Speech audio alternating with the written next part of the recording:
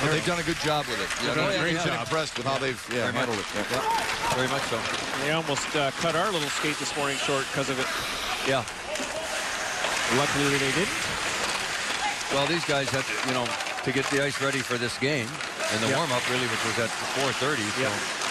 Nice flat shot. McCollum was right behind him. He reaches out, getting some help there from Brendan Evans, and now it's in. Wow. There's the voodoo of this net. Geez, I guess so. I mean, the Griffins wanted a whistle, I think. He never had it. Simple shot, gets through. Oh, went right behind him. How do you not call a whistle there? I don't know. You could have called a penalty shot for a forward falling on the puck. Now watch that. Trickled in right behind him, and then... Kenny Ryan might have just he batted poured that one in. Yeah.